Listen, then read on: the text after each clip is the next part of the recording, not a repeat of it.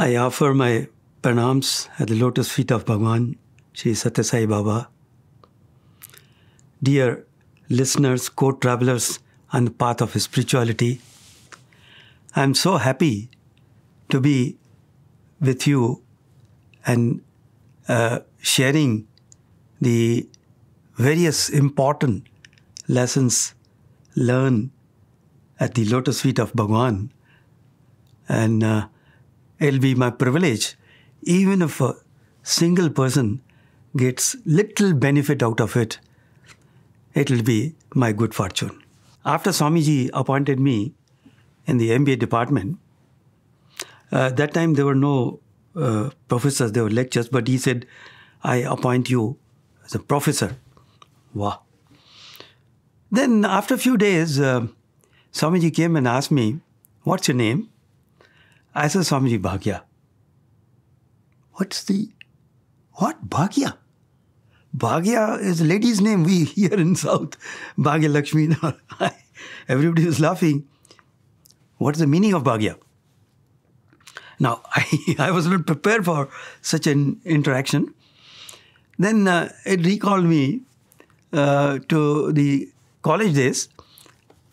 I said, Swamiji, in my college, my colleagues, my co-students, they used to tease me, Bhagya means Bhagya. He was very serious. Sternly, he said, look, Bhagyam, meaning of Bhagyam. Oh, Swami, Bhagyam means good luck. He said, good luck? I said, Swami, good luck or? I said, Swami, no bad luck. Good luck. He said, yes, good luck. Why? He asked me. I said, Swamiji, we are with you.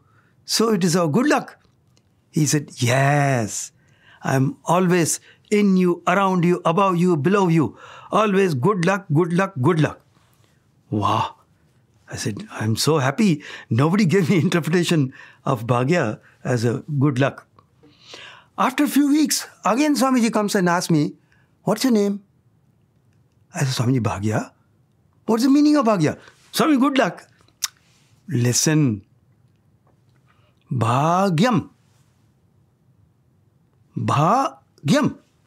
Now, few days prior to this interaction, Swamiji had given discourse in that he was explaining Bharatiyas.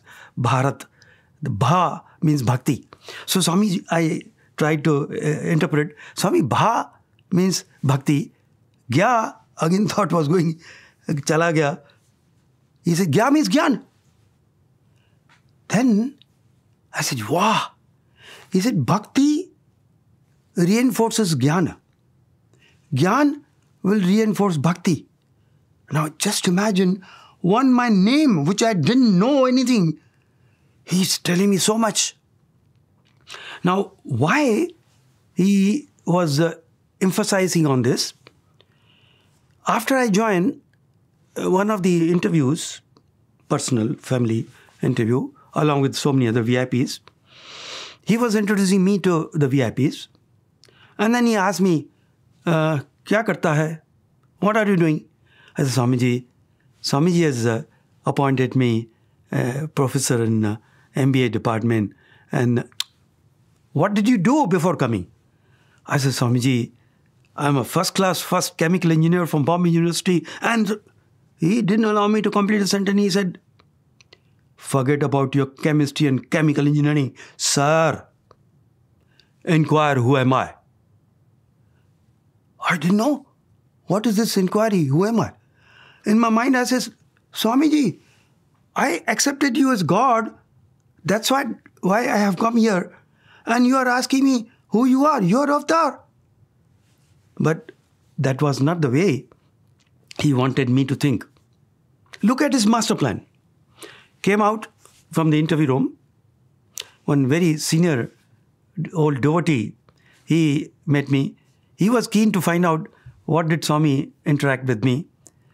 Frankly, I was not interested in that because I wanted to enjoy or do introspection based on what Swami has said.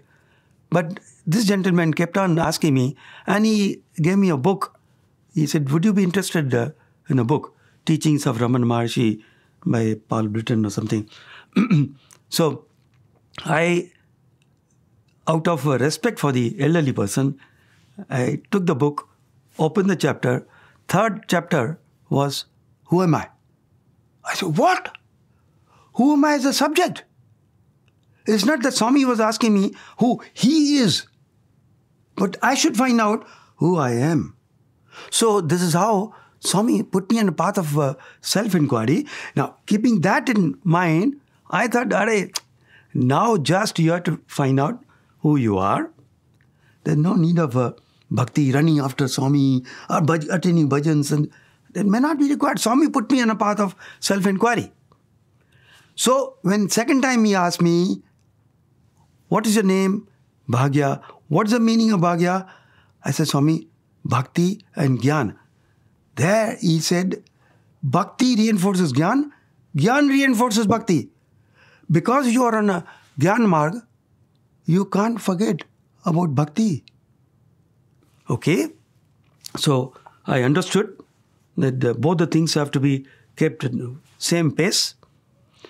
Then again, after several months, he asked me, what's his name? I said, Swamiji, Bhagya. What's the meaning of Bhagya? Swami, bhakti and jnana. He said, bhakti and jnana, they are like two banks of the river. Now, river has to reach the goal, destination of merging in ocean. How will it do? Water is required, which will flow through two banks, isn't it? I said, yes, Swami. So, bhakti, jnana, and water is karma. You can't stop karma. I said, oh. Again, he corrected me that don't think. Then I was still thinking. He said, look, in front of Swami on a wall, there was a clock. He said, look, the seconds hand, it moves, it is like a karma. 60 good karma, 60 digits, it moves the minute's hand by 1 digit. So, when you do good karma, your bhakti increases. 60 such digits of bhakti, your jnana increases. Any one of them, if you stop, the clock stops. So, nothing can be stopped. I say, wow, what a wonderful way. Please don't misunderstand me that I'm trying to highlight Bhagya and all. Bhagya, name Bhagawan took for all of us to learn, because many people, including VIPs at that time, they would come and ask me, why Swami asking you again and again, what is your name, Bhagya and all. Not only that, Swami started asking them, are you Bhagya? Are you Bhagya? They were laughing and they came to me. Why is Swami including us also to be Bhagya? Then I would naturally give them the whole background. So they are also enlightened or given guidelines. Similarly, one day, I was given various subjects. One of the subjects was production management. In that, CI test was there, mid-semester test. And there, I had put set the question paper for 50 marks. And very first question for 25 marks, I had put that what are the 5 life breaths of an industry which Bhagawan Shri Sathya Sai Baba has given? Using those, how a manager could be an effective production manager. Now, Swami had told us, he had said, explain to us. So I thought when Swami has explained on a subject, it is my duty to highlight that and let the students understand this. So one Sunday, Swami came and asked me, what examination?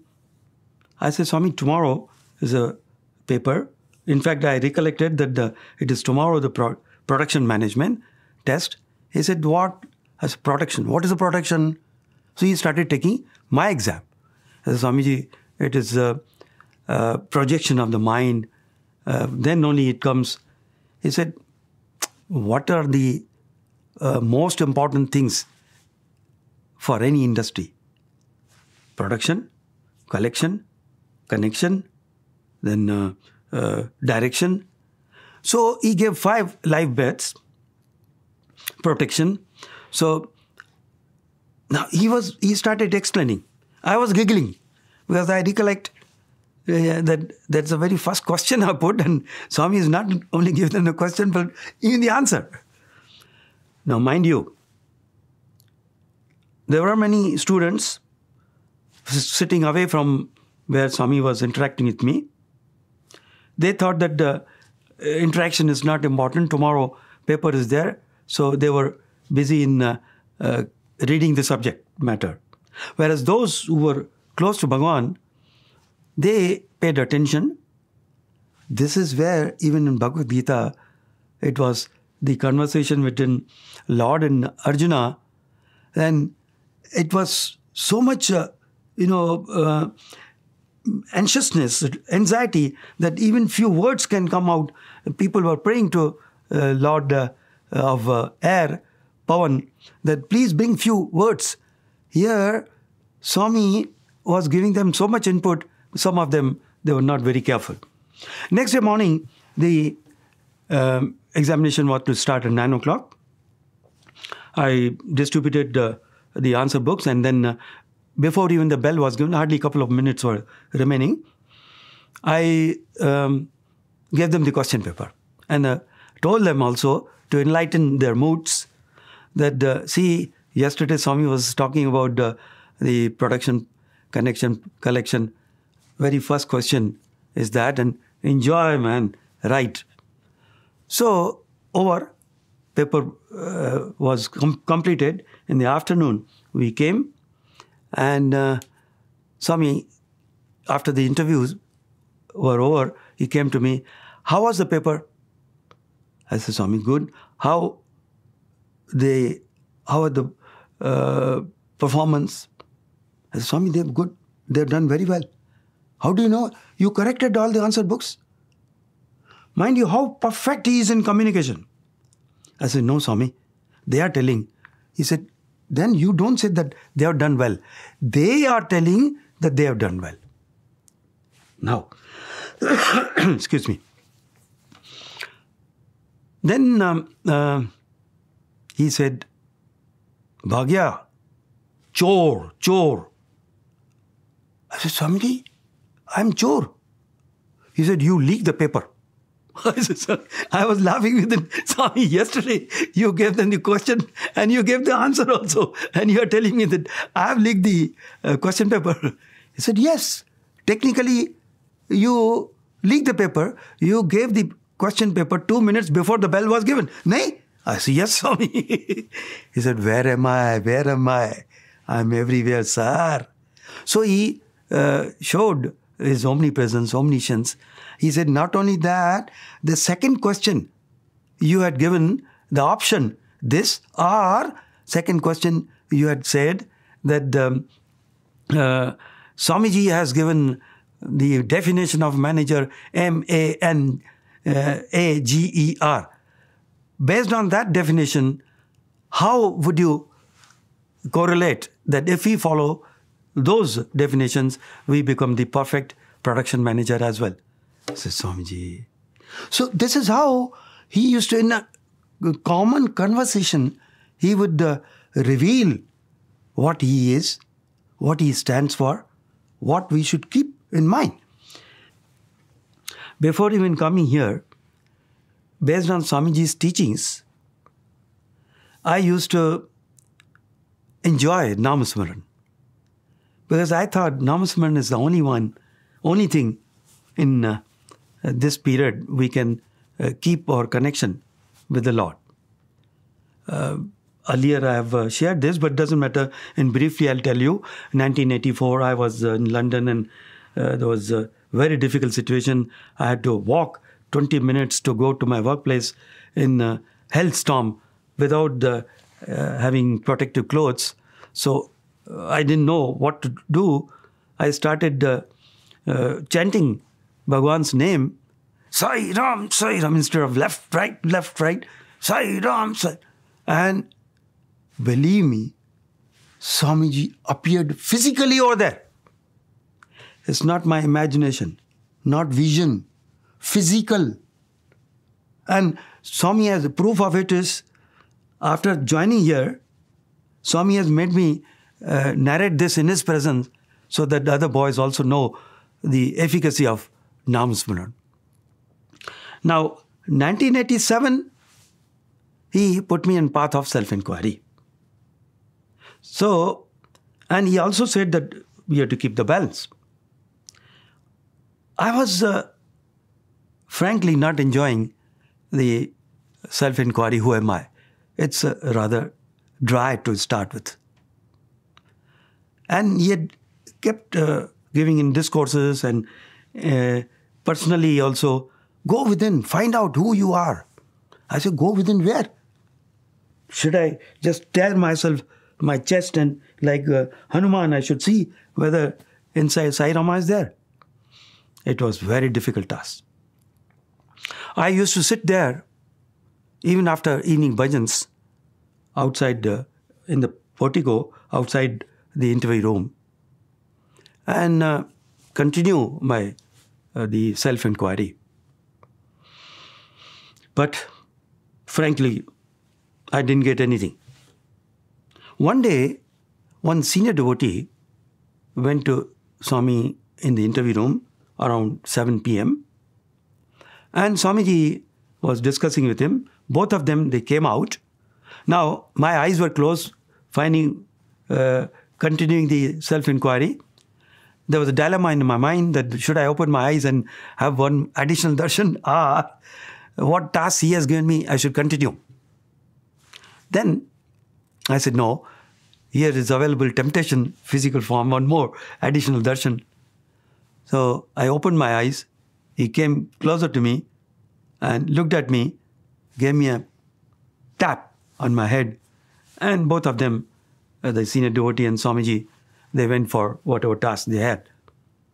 And I continued for some time, then went home. Next morning, also I used to do that every morning. Swamiji used to give darshan around 6:30. By 7 it will be over. And I used to continue sitting there, carrying out the instruction of finding who am I.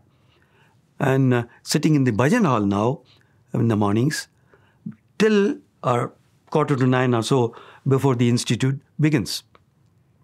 So next day when I went and sat there, believe me, what happened, I don't know.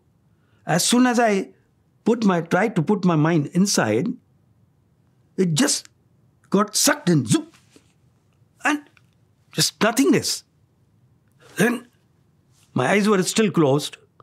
What I found that I'm becoming bigger and bigger, not as this body, but like a balloon or a sphere. One sphere, the transparent sphere, without any boundaries, goes on increasing. Then it became so big that everything was included in me. There, I got the taste of it, what I am. So, oh, this is what I am. Then I came out. When I was coming out from Mandir, the roads, the buildings, the trees, the people, the vehicles, everything is encompassed in me. Nothing is different from me. Nothing is away from me. And not out of ego that I am great. No. Everything is my part. It's belonging to me. Everything. So the selfless, pure love would emanate. I don't know till today what I have taught the students on that day. Afternoon, when we came back and sat for darshan, then still enjoy. The bliss was continuing. That everything is me. Everything. Including this body is a tiny dot in me. Then Swamiji came for darshan. He looked at me as if a prick to the balloon. Psss. Then I came back to my abnormal situation of what I was before this experience. So now he gave me the taste so that mind will yearn only to get such experience again and again. But it takes a lot of sadhana. In 1989 itself, after this experience, Swamiji apparently he used to show displeasure with teachers and students, and he would blame teachers first because we are not progressing on a spiritual path according to what he has set for us. So he showed that he is upset with us. The worst punishment Lord used to give is stop talking to the people. So he stopped talking to the teachers and research scholars, administrators. Everybody was upset. Everybody was praying and trying. Swami, please. Swami won't pay. Finally, with a lot of prayers in the minds of teachers, he relented. He came to the institute to tell us that, because we finally said, Swami, please guide us. What mistake, what wrong we have done, please correct us.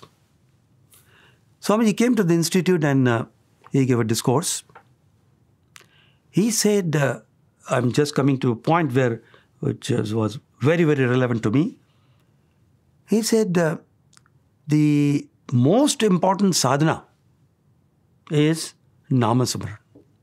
You people are teaching subjects, good. But what about your personal sadhana? So Harinam is the only way to reach the goal in Kali age.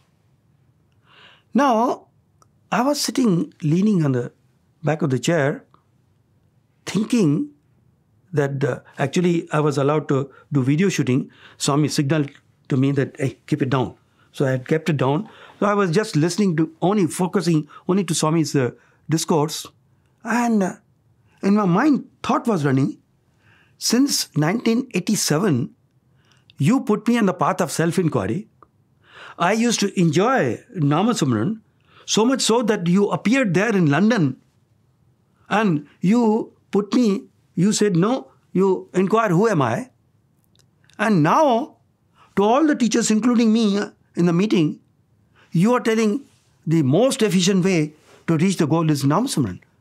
That means I wasted 2.5 years. I have to go back now to Namasamaran. Moment this thought came, he looked at me and with a raised voice, he said, even pointing finger at me, that bad habits, sit straight. I was puzzled. Of course, physically on the chair, I was leaning a little bit back. Rest was such, that chair design was such. But immediately I sat straight and was trying to find out what happened here. What have I done? But all other, including senior professors, the administrators, and they were looking at me. Oh, this fellow is the culprit. And Swami puts a flit even if one mosquito is seen. So he has made a mistake. Because of that, Swami stopped talking to all of us. Oh. Then after this, I'm just cutting this story short. Then Swamiji, after the discourse, he came, asked one boy to bring the mangoes in the basket. So he was making mango, each one to catch. When I was quite close, he came close to me, I thought I'll get an opportunity to receive mango from Bhagawan. He did not. Because the boy who was carrying, he gave to Swami to be passed on to me. Swami put it back in the basket. I said, oh, today I'll not get even prasadam also. But after finishing, people around me, he came personally, selected the best big mango, and he gave it to me. I had to hold my both hands. And he put my head down, indicating, take namaskar. I said, wow. Special treatment. Everybody again puzzled. On one side, Swami is scolding. Another side, he is giving him the best prasadam. Mango signifies, for me at that time, was very, very significant fruit. Why? During this self-inquiry, frankly, as I said, I was not finding any achievement satisfactory, anything which can say that, yes, I am progressing. So I used to ask Swami, where am I, Swami? How much have I progressed? After pleading, in one of the dreams, Swamiji came and he showed that I was seated under mango tree doing some meditation. And one small mango, raw mango, it fell in my lap and indicated to me there itself in my dream that this is the progress. The mango is just born. So it has to become bigger, then ripen, then your sadhana will be over. Whereas here, now, again connecting the same mango, he gave me such a big, beautiful mango. So that means your sadhana is getting matured. Then in the night, it was very difficult. Why did he scold me? Why did he say bad habit? Sit straight. My back, he knows, is not very strong. But then he gave the answer that whatever I may tell publicly, in the sense for all the teachers, Namasmran is the best sadhana. I have put you on a path of self-inquiry. You be straight. And, mind you, please don't misunderstand me. On that path, mind will go again, Sai Ram, Sai, because every breath, Sai Ram, Sai Ram, Sai. So mind will go here and there. For self-inquiry, it is beyond mind. It is an obstacle. It is out of habit, mind is going to Namasmaran again. I understood very well. Thank you, Swami. Then I continued this type of sadhana. There was one boy. Again, nothing against any boys or no praises to any teacher, including when he's interacting with one person, it is meant for everyone. One boy, he joined MBA. He had little ego. He was very good at subject. And he used to interact in the class quite a bit. Swamiji is Antaryami. He used to take undue advantage of his intelligence in the subject. And also in the company, trying to spoil the other students. So one interview to me and Dean and another senior professor, Swami said, chuck that boy out. They were not getting the name of the boy or Swami is referring to, but I got it because the boy had interaction with me in the class, or rather encounter with me in the class. Then I said, Swamiji, we should not throw him out. If he goes out, he's very good, very intelligent boy. If we throw him out, then where can he progress? He said, Swami said, he's using the intelligence in a bad way, wrong way. I said, Swamiji, please give me one chance. I will pull his ear and give him a slap and straighten him. So Swami said, okay, you talk to him.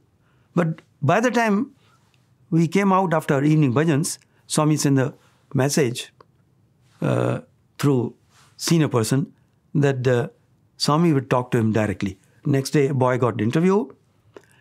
Swami, out of love, pure love, Swami wanted him to understand. But the boy didn't yield much. Now, subsequently, in one of the years, Swamiji, I precisely remember 1993, August, Swamiji called all MBA students and staff in Vrindavan because Swamiji was there and there was some repair work going on here in Prasanthi Nilayam. Swamiji gave a nice treat to all of us. And after that, boys prayed to Bhagawan, Swami, we want a photograph with you. Swami yielded and he said, okay, teach us first. So we went and stood around Swami. One professor had a very good camera and he gave it to this same intelligent boy that you are good. So we are standing, you click, and this is the knob here to press. Those days, the cameras were quite different. So we stood, Swami the center, so many teachers around, and boy was trying to click, but it won't click. And few seconds, then it is very odd. Professor came out and took the camera back from student, and he clicked, and it clicked. Then Swami said, no, that's not enough. You also come back, Professor. So again, Professor had to go back. Now boy knows that camera is working. Again, boy tried to click. It won't operate. So he was very in an awkward situation, was sweating because making Swami and all of us standing in the sun. So Swami, internally, he was praying to the Lord. Swami looked at him and told him, click. And moment Swami gave a signal, he could click. It was a very good lesson to him that Swami is the doer and he has unnecessarily ego that he is the doer. But I don't think he got it. I could gather because I had interaction with that boy. After some time, Swamiji called that boy. Come here. I said, wow, he's getting so many interactions. Swami told him, can you raise your right hand? He raised, yes, Swami. Put it down. Raise your left hand. Put it down. Raise both hands. Put it down. I said, Swami is making him drill. Again, boy got busy with arranging groups with Swami's photo, for Swami photo. Then, middle of the process of getting Swami, pictures with Swami, Swami again called him. Hey boy, come. He went there. Raise your right hand. He was not able to write. Okay, raise your left hand. He tried hard. No. Raise both hands. He's not able to raise. There, Swami gave him a nice one. You can't raise even your hands without my will. And you claim that you are the doer. I am the doer. I never show that. You can never operate without my will, and you presume that you are the doer. It was such a profound, effective lesson for all of us. Throughout our life, we have to remember that he is the doer. We are merely puppets. We are merely instruments in his hands. Swami, in one of the summer course classes, he said that we should not waste time. 24 hours, we should do sadhana. So I came back, resigned. The dean was very upset. But I said no. And Swamiji came back. I'm just cutting the story short, coming to the point where how Swami gave me the wonderful guidelines. Swami gave a discourse in the interview room. There, straight, he asked me, what's sadhana? I did not say anything. Then he said, why have you resigned? I said, Swamiji, when I go to the class, I teach subject, my mind gets diverted from abiding in self. Then Swami said, if you segregate, this is spiritual, this is worldly, even in 1,000 births, I will not give you what you want. I got frightened and got hold of Swami's feet. Please, Swami, forgive me. What sin have I done? That after 1,000 births, the statement is, I will not give you. I calculated each birth, even if it is on an average 70 years of human birth, and 70,000 years gone, still not even a promise. There, Swami said, see, I have created this place where students are ready to receive, teachers are ready to give. There cannot be a better place to do sadhana than this. Taking care of them is taking care of the instruments. I am going to use those instruments to cleanse the whole world. And guiding them, removing the little bit here and there dust from their personalities is your sadhana. Share your experiences with them. Make them worthy of being used as instruments in my hands. Then I'll be very happy. Then I'll give you what you want. The most important lesson I learned is that everything is spiritual. You don't have to leave your workplace, go to Himalayas, or then assign time only for some sadhana. Rest of the time is not spiritual progress. Every moment you take an opportunity to progress spiritually. One interaction in Thrice session, a beautiful one. Out of blue, of course out of Swami, he came and asked me, Bhagia, do you watch TV? I said, Swamiji, no. He said, hey, tell me the truth. Look into my eyes and tell me. When I looked into his eyes, it transported me back when I was a 7-year-old boy. There, I had interaction with my grandfather. One night, with my uncle, I had gone for a movie. He had taken me to last show movie, good movie. And then when we came back, my grandfather scolded my uncle, father's brother, younger brother. And to me, he didn't scold. He said, you are spoiled and you are spoiling the young boy also. And then he looked at me. Why did you go there? That time, it was not called film or cinema. My grandfather, when I was 7-year-old, he told me, क्या तुम नाटक देखने गया था? You had gone to see नाटक. क्या नाटक? Everything is natak. Whole world is natak. But remember, what's the meaning of natak? Na atak. Don't get caught in the world. World is natak. It's a drama. It's a movie. So, when Swami asked me, look into my eyes and tell me the right answer. It took me there. I said, Swamiji.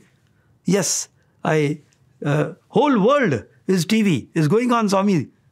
He said, hey, why do you switch on? I thought I'm really wise to say that, yes, world is TV and I'm watching. But he said, why do you switch on? In my mind, you can talk to Swami freely in your mind. Arey bhai, Swamiji, switch is in mine, not in my hand. Switch is on the contrary. You have the on-off switch in your hands. So, without words, looking at him, you tell me, how am I switching on? He said, when you show any interest in the world, that channel you're switching on. And then you get caught. So, better understanding than what my grandfather had given to me. You take everything as a drama, but don't get entangled. Then, in the same session, Swami said, you have come from industry. How many types of workers you had? I said, Swamiji, 2 types basically. Full-time worker and part-time worker. Part-time worker, what you used to give them? I said, Swami, maybe whatever wages, depending upon the number of hours they have put in. To a full-time worker, not only the salary, full salary, plus TADA, dearness allowance, and even the pension they would get. He said, similarly, I am a spiritual bank manager. You all pray to me, it's your part-time devotion. Whatever you ask for, based on that, you get rewarded. But be a full-time devotee. And full-time devotion is easier than part-time. I was thinking, how is it possible? Because boys were asking Swami, please give us the interaction. And Swami said, no. Then he said about this part-time and full-time. I said, Swamiji, even part-time, they have to spend whole of his spare time to pray to you. How can they full-time pray to you and do nothing? There he revealed, he gave a gem, spiritual, divine gem. He said, what is full-time devotion? The maintaining equanimity under all circumstances, all the time, is a full-time devotion. Such devotee is dear to me. So, isn't it very simple? In my mind, I said, Swami, no. How can we maintain equanimity unless we have firm conviction that He is the doer? We are merely puppets in the hands of Swami. Mind you, there's one small equation which is based on the interaction between one senior devotee about one student who used to do very good and never get any attention from Bhagawan, whereas another student who was a son of a VIP, and if he does little bit, Swami would come and interact with him. So when senior devotee asks Bhagawan that why are you neglecting the, Swami gives liberty to senior devotees, that why are you neglecting the boy who is so good? There Swami gave an equation. Please pay attention. It's a very useful equation throughout our life. Swami said, supposing you do good, according to my guidelines, and I come and praise you, then you don't get any benefit. Equation settled, your score is 0. If you do good, I ignore you, then you get +1 score. Because you didn't get any compensation, any praises. If you do good, for some reason, I come and scold you for different earlier mistakes, and you keep quiet, you understand that, you get +2. Similarly, on the other side, if you do anything wrong, I come and scold you, your wrong is nullified. Your score is 0. If you do anything wrong, and you pray, Swami, please don't expose me, keep quiet, Swami, I ignore you, you get -1.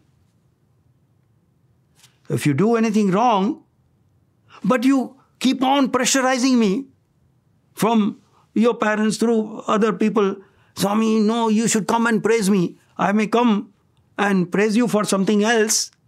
You think that I'm being praised because even though I did wrong, to prove that, see how near to Lord I am, then you get -2. So this equation is valid for every one of us. All of us are students in Swami's college. To the students, teachers, and we all, the spiritual the travelers on the spiritual path, there is a very important information which I have understood. When a student comes here, he has no entry load. He doesn't have to pay anything excepting, meaning no accommodation fees, no tuition fees, no hostel fees, no power, electricity bill, nothing. No examination fees. He has to pay only for his own food. That also students run themselves cooperatively. So there is no entry load. When a student leaves the institution, he has been given title of a Sai student, which Swami need not give. He is a student of a Satya Sai Institute, but people think that he is a Sai student. Sai student is one who follows Swami's teachings all the time under all circumstances. Then he becomes a true Sai student. Otherwise, he becomes a student of Satya Sai Institute of Higher Learning or Satya Sai University. So, when student leaves from here, he has very heavy exit load. How? People will expect certain behavior from the student. Similarly, when we come to Bhagawan, not teachers, but all of us, any one of us, when we come to Swami's folds and we remain with Swami, people understand that he has a proximity to Swami or he believes in Swami. Nobody is going to question you, why are you going? There's no entry load.